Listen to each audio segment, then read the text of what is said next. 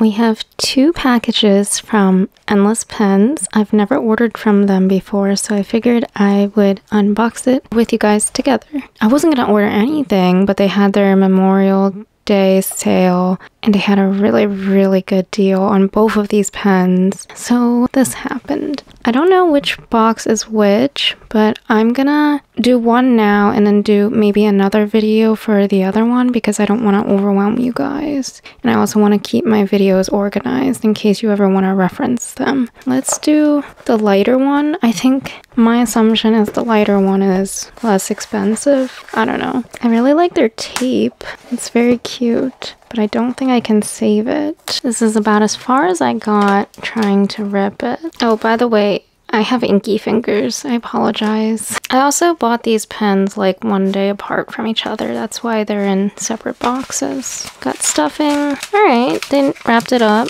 That's nice. Always feels like Christmas. I had a long week, so I'm pretty tired. So I don't know if I can be as excited. Oh, very nice. It's a Lamy. Do you guys say Lamy or Lamy? I think I end up saying Lamy. C. Joseph Lamy GmbH 6911 Heidelberg.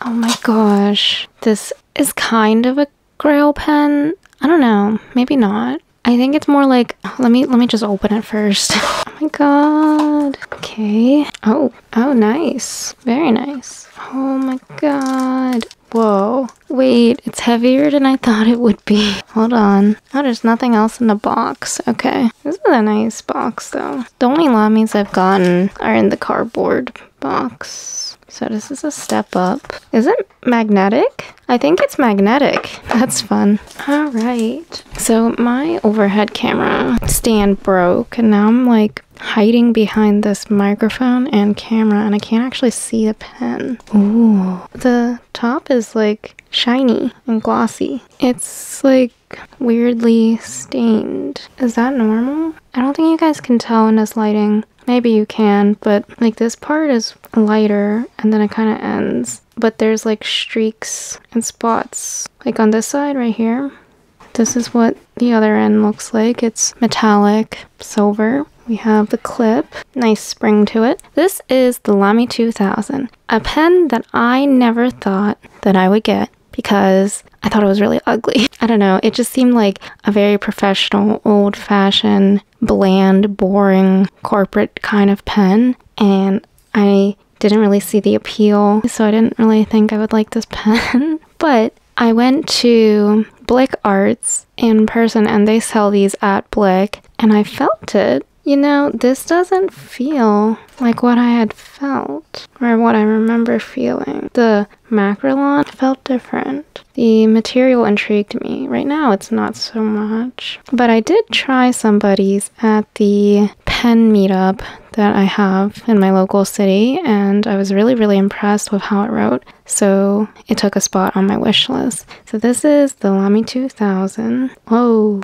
that's pretty cool. The inside of the cap has little metal pinchers, not pinchers, but like little metal pieces that can kind of make sure that it stays capped. Oh, that's kind of satisfying. Here's a click. And you can feel the metal pieces kind of doing that over it. So, oh wow, okay. This has a 14 karat gold nib, and then these little metal pieces, are they to engage the cap? Possibly. Very cool. Okay, we also have a ink window, so that'll be handy. The thing that impressed me the most about this pen though is, I don't know, I guess I didn't watch any videos and I never really looked into it because I thought the pen was ugly. And so when I tried it at Pen Club, I was like, how do you fill this? Because I thought you like untwist it here. And the guy that I was borrowing it from, he went like this and I gasped like audibly.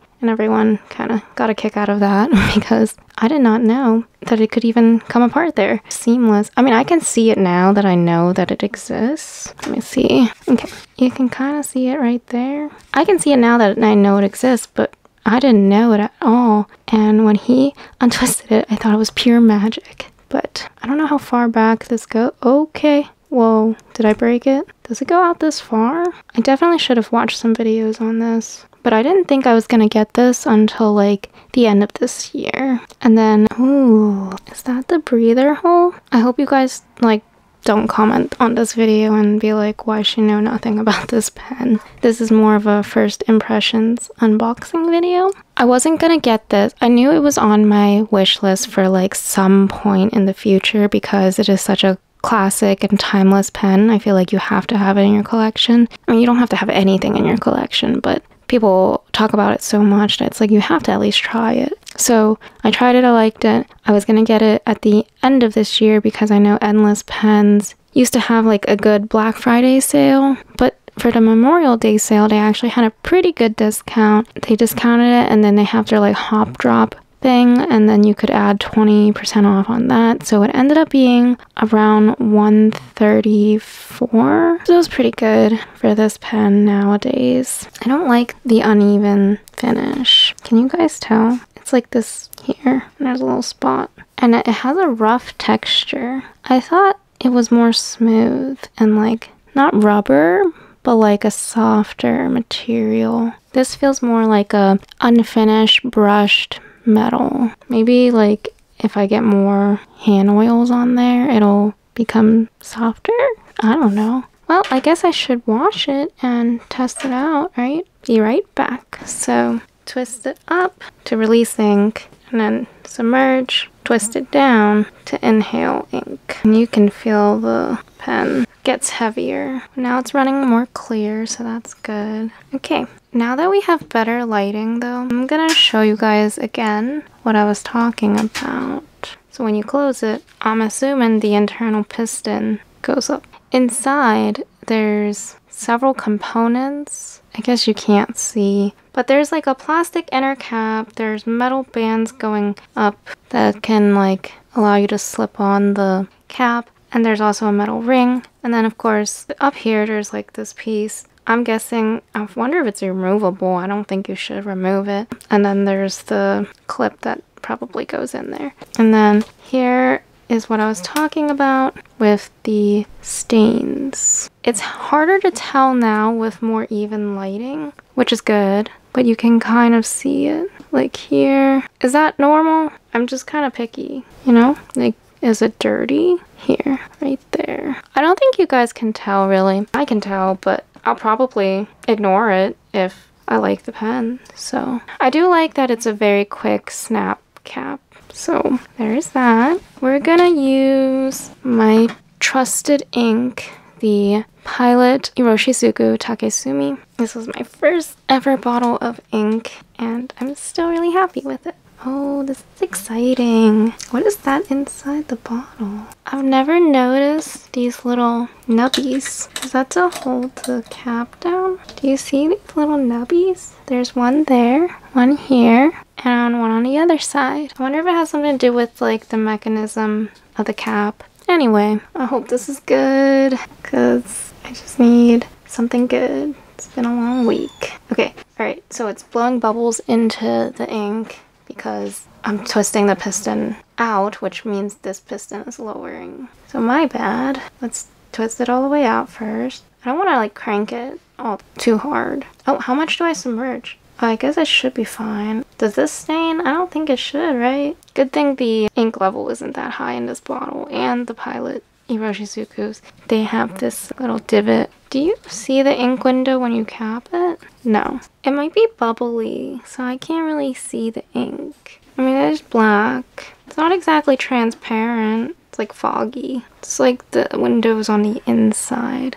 Oh, you guys can't see. There's the window. Okay, let's test it out. I finally get to use some new Pen Day stickers. I haven't been able to use these in a while. I mean, you guys are probably seeing new Pen Day videos, but that doesn't mean I buy like that day, you know? Or like the day I post the video might be like several months out. So new Pen Day stickers from my Etsy shop if you're interested. Today is the 31st, but I already kind of used this for inking up my Pilot Custom 742. So should we go to June 1st or should we do 5/30? Well, actually, I want to do 30 inks, 30 days, so I'm gonna do 5/30. We're gonna have to change the video angle again. All right, finally got a new camera angle. Here we go. Ooh, I've never posted it. Oh, wow. I'm afraid that like eventually the snug fit, whatever you call it, will lose its friction ability to cap and post. Is that gonna happen?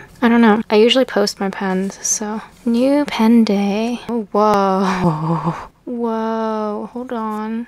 I got a medium. Lamy 2000. Jeez. Oh my god. Wow. It's smooth, but I'm just shocked by how thick the line is. This is supposed to be a medium nib. And I know the Western nibs write broader than the Japanese nibs. And then people were also telling me the medium in gold was gonna write broader than the Lamy Safari medium, which makes sense because I was debating between a broad or medium. I think I'm happy with this. This is posted. Wow. It feels like it's almost too big. New pen day. New pen day. Yeah, like for the Hobonichi grids, it might be a little too big, but it is very smooth. Let me try it unposted. Unposted. Take, Sumi, Pilot, Hiroshi, Tsuku. It rides well. I don't know. I think it's like I'm almost somehow not as excited as I thought I'd be, but that might be because I ordered another pen with this. I don't feel like I deserve 2 pens at once. That might sound weird, but I determine, oh, if I hit my goals, then I buy a pen kind of thing. And because of the deals, I just kind of went ahead and bought the pen prior to feeling like I deserve it. Let me grab a Lamy Safari. I think I'm also frustrated because this new camera angle just is not it for me, especially with like the way the microphone's facing. I put the microphone in a different location and now I can't see the camera that well. Alright, whatever. Here is the Lamy Safari that I got from Blick Arts actually back in 2000. I think it was 21. Lamy Safari medium. Yeah, it's definitely less smooth and I'm more gentle with this one. This has some mixed ink.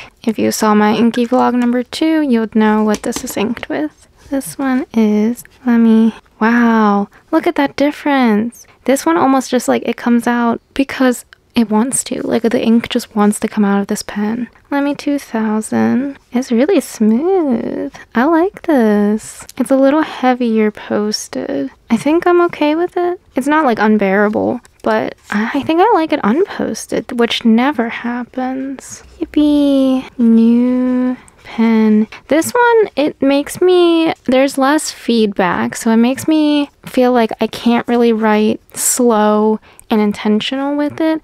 I have to just scribble. Like I can be slow and intentional, and I almost feel like I'm writing with a marker. Like I'm a teacher trying to write on a dry erase board. But if I want to like slow, or no, fast and fun, like I want to use it to scribble fast notes, you know? Instead of like the quick brown fox, etc. The quick brown fox. It's funny because I never write like, I write more like slow, but this almost is like a doctor's pen where you can just scribble your scripts, whereas this is more controlled. The quick brown fox, like you can't rush with this one because there's so much feedback, you know? Brown fox jumps over the lazy dog. If I post it, I feel like I have more control. Let's do caps. Yeah, there's more control because there's more weight and it slows me down. The lazy dog. What about reverse writing? Still really good with reverse writing. Not terrible. It's definitely a really broad line. I think, you know what? This is the first gold nib that I've gotten that's a Western gold nib, right? Yeah, because most of mine were Sailors, Platinums, and Pilots. So maybe this is just new to me. It's like I'm coloring with a marker. I feel like the Sakura Pigma Microns, these ones, this is a 12. Sakura. Okay, it's not that broad. Maybe a 10. Maybe an 8. Yeah. Pigma. We're gonna do another page because I'm really intrigued by this pen. Sakura Pigma Micron 08. Oh, it's like heavy towards the cap. Uncapped, it's kind of pretty evenly balanced, I would say. Maybe, yeah, pretty evenly balanced. This end might be heavier. Yes, this end is heavier, just a little bit, but it feels pretty even throughout the pen. What is this called again? Lamy 2000 medium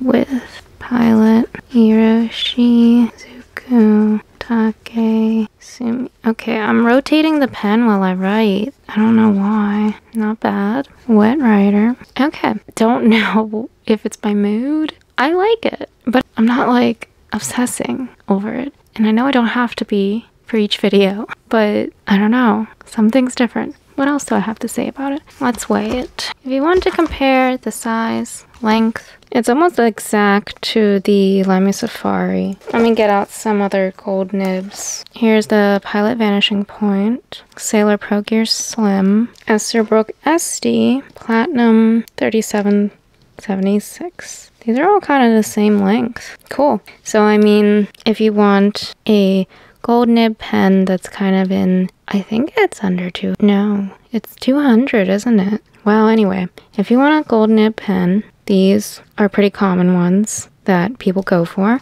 And here are the lengths. Here is kind of what they look like lengthwise. Uncapped. So it's about the length of the Platinum. After I got past the entry level Lamys, I never really explored the brand any more than that because I kind of knew that I would want to do the Lamy 2000. But anyway, here's grams. Now remember, it has ink in it. 17.2 grams. This is the Lamy All-Star. It is 21.7 grams. And this is the inked Lamy 2000 and it is 26.5 grams. So not too bad. I used to think I liked pens that weren't too heavy, and then I had this Pilot Vanishing Point at 31.2, and this actually is not bad. I don't know what about it.